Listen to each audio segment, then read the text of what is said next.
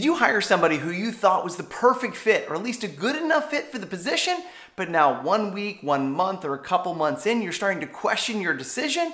Well, in this video, we're going to talk about the early warning signs that someone may not be a fit for the position and what you can do to start to address it. Now, the first thing I want to acknowledge right out of the gates is how absolutely frustrating this can be as a leader, to think that you ask the right questions in the interview, that you check them for culture fit, and maybe even assess their performance ahead of time to make sure they could do the job, only to find out and to see things a couple months in that are showing you otherwise. But it's better to identify these early warning signs now than to wake up 6 months to a year later still trying to support an employee who may just not be the right fit for the job. So let's look at what some of those early warning signs. And to do this, I want to look at 3 different categories. 1, performance issues. 2, cultural misalignment. And 3, communication problems. Number 1 is performance issues. And the first thing that we want to look at is lack of skill proficiency.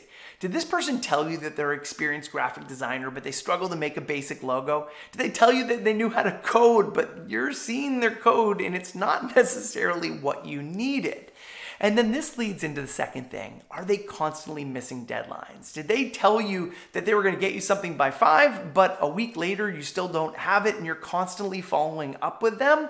Well, you know what? Maybe they don't have the skill to do the actual task.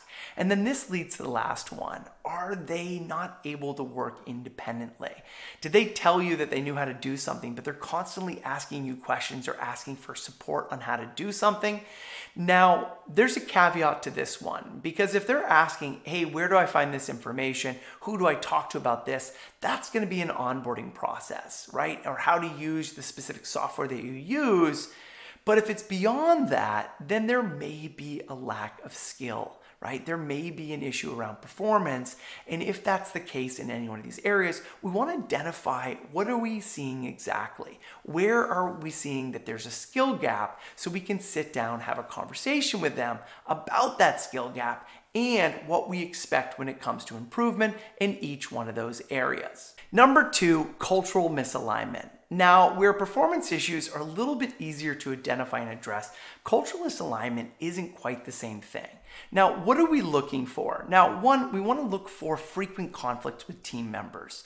Maybe this new person comes in and is constantly disagreeing with people, is rolling their eyes when other people are sharing things in meetings, or maybe they're resistant to feedback. Maybe you say, hey, you know what? Thank you for delivering this, but this wasn't exactly what I needed. I needed that. And you see them fighting back with you, disagreeing with you, getting angry, distancing themselves.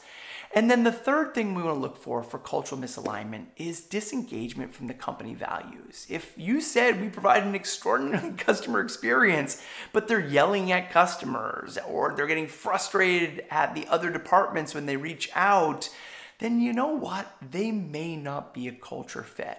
And that's okay, but you're going to want to keep notes about some of the things you're seeing and see, are these one-off instances or is this an ongoing consistent behavior? Like if employees are constantly coming up and complaining about this person, maybe jot down after you have those conversations what you're hearing from people. And if you're noticing this person rolling their eyes after everybody shares in meetings, then you're going to want to acknowledge it to them and say, hey, you know what? The other day when so-and-so shared, I noticed that you rolled your eyes afterwards and they stopped talking and nobody else shared afterwards.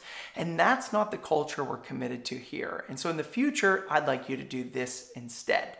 And then note that down and notice, do I see the behavior in the next meeting and the next meeting? And is this a pattern or was this a one-off thing? And then you need to act accordingly. And the third area is communication problems. And this is probably one of the hardest ones to identify because it may be our problem. Maybe we're not giving clear instructions. Maybe we're not asking the right questions. Maybe we aren't giving them the right tools to be able to do their job. But what you're looking for is if I give these instructions to somebody else, do they get it the first time? But this person, I've given the instructions 3, 4 times and they don't seem to ever quite get it. They don't ask clarifying questions. They don't follow up. You may ask them to check in after they work on it for a couple hours to make sure on the right track. And then you ask for A and they bring back Z for the 3rd time in a row. well, there may be some communication red flags going on. And if other people on the team are experiencing the same frustration, what you're looking for are patterns of behavior. So in summary, we're looking for performance issues, we're looking for cultural misalignment, and we're also looking for communication problems. And the first step with all of these is going to be to identify the exact behavior or actions that we're seeing and what we'd like to see instead. And we're going to first want to bring that to the employee to be able to have a conversation to see if we can actually address those issues. But at the same time, if it's setting off a red flag in your mind that this may be a long-term problem with this person, then you're going to also want to keep a record of this, and you're going to want to reach out to your HR professional to get guidance on what the next steps may be if you do need to work on exiting this employee from your organization. But the first step is always going to be to try to support this person to be able to turn them around so they can be the exact employee that you hope they'd be when you hired them. But if not, it's better to address it now so you're not dealing with the same problem 1 year from now, and you can get the right person into the position to help you do the work that your team and your organization are meant to do.